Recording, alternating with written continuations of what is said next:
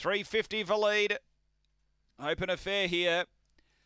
Away. The lead step cleanly is pushing hard. It's going to get the lead early. Pushes on and gets a length and a half. Abby's Banjo to the first bend. So the lead from Abby's Banjo getting to third, Black Antico. Then McIver Neville, West on Tia. And Roxy's Daisy, but down the back, the lead of the lead. Being stalked by Abby's Banjo, who's looking for an inside run.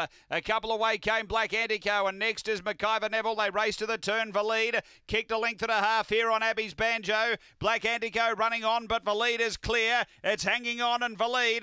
The lead first, second, close. Abby's Banjo in a photo with Black Antico. Could go either way. Then McIver Neville, West on Tia. And Roxy's Daisy back at the end. The time is around 30 and 30.